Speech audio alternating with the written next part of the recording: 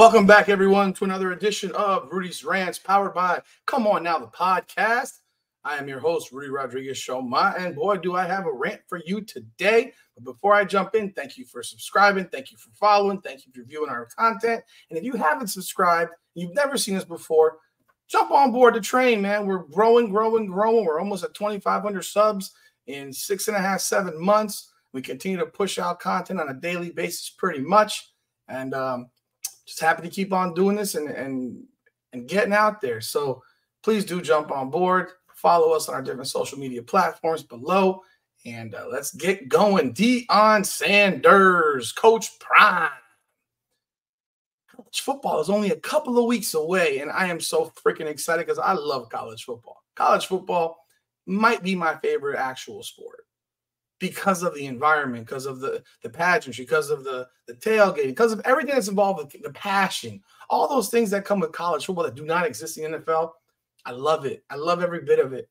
I don't love the constant transferring now. That's the one thing that's kind of hurt college football to me. But overall, college football to me is the best form of football. Short of high schools, I think high schools are great. I love high school football. But NFL is it's corporate, a little too corporate for me. And there's no passion in the NFL in most locations. That said, Deion Sanders had a media day today where he had a run-in with a couple of media members. So let's just listen and let's take a look at what he had to say today, and we'll give our response. Eric Christensen with CBS Sports Colorado. CBS, Tyler, I'm not doing nothing with CBS. Next question. Joe Rigo, my Ain't got nothing to do with you. It's above that. Ain't got nothing to do with you. I got love for you. I appreciate you, respect you. Ain't got nothing to do with you. They know what they did. I'm here in Denver, not national. You are who you are. CBS is CBS. All right. Joe Ain't got Rigo, my nothing to last do with split. you. I respect you. That's why I told you that. I'm looking you in the eye as a man. I respect you. I got love for you. But what they did was foul.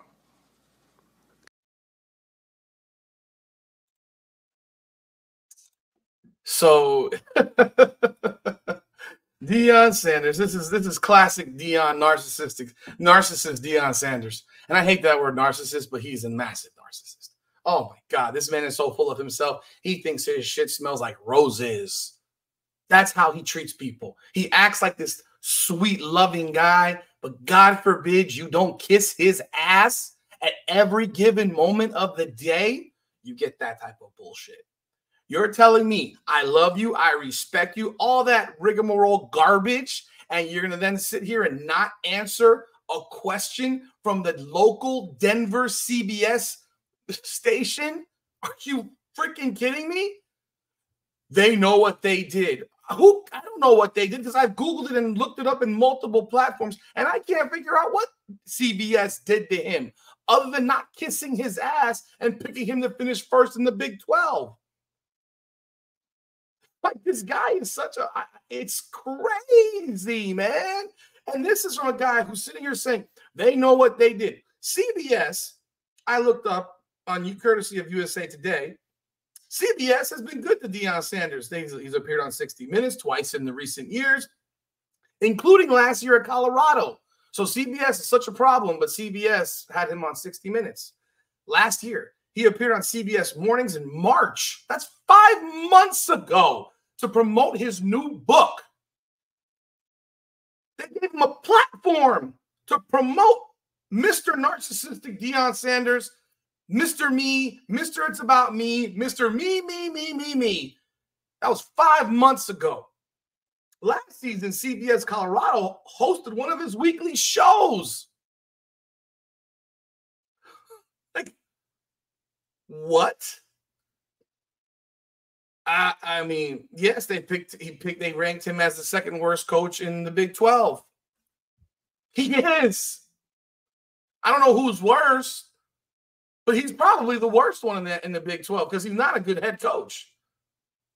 He's not a good coach. I don't know if you've been watching. He's a good marketer. He's not a good coach. Not yet. Could he become one? Sure. If he sticks around long enough to learn to do the job. He skipped all the steps that are required typically for people to become head coaches of major Division I football programs. I got love for you, but what they did was foul. So because of whatever they may have done, which he doesn't know clearly, you're not going to answer his questions? But you got love for him. So you're preventing this man from doing his job and making a living. That's what you're doing, Deion. So unless they kiss your ass at all times, you won't answer questions. This is who Deion Sanders is. This is who Deion Sanders is.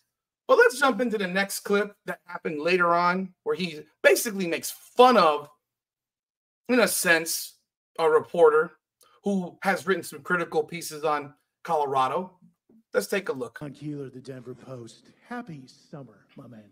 You don't like us, man. Why do you do this to yourself? Come on. You don't like us. Mark You know likes you me, don't. by the way. Huh? Yeah. Mark said he likes me. No, so but that's you one. don't. Why do you do this, though? No, sorry. Two-parter if I could. No, I'm serious. Football Why do question. you do this? Like, you know you don't. Like, why do you do No, this? it's not about that. Football question. Football question. Why do you do this? Like, it would be hard for me to really engage in someone I don't like or something I don't like. I'm just asking why. Like, why? Gotta pay What the bills, did I cuz. do? You didn't do anything. It's not about that. But this is But a football why? question. I'm asking you why. Yeah, you can answer, but that's Okay, not answer germane me. to this. Yeah. Because you want me to answer you. So Yeah, can you okay, that's fine. That's fair. Yeah. Why? Why? Because I have Give me questions. your why. What's your why? What do you want to know? Why do you always on attack? Like, what did we do? Where am I on attack today? Where am I on attack? Yeah, I'm not gonna give you opportunities to be on attack. But I'm asking you why. Like, what does it do for you? Like, what happened? It's not about me. But what happened?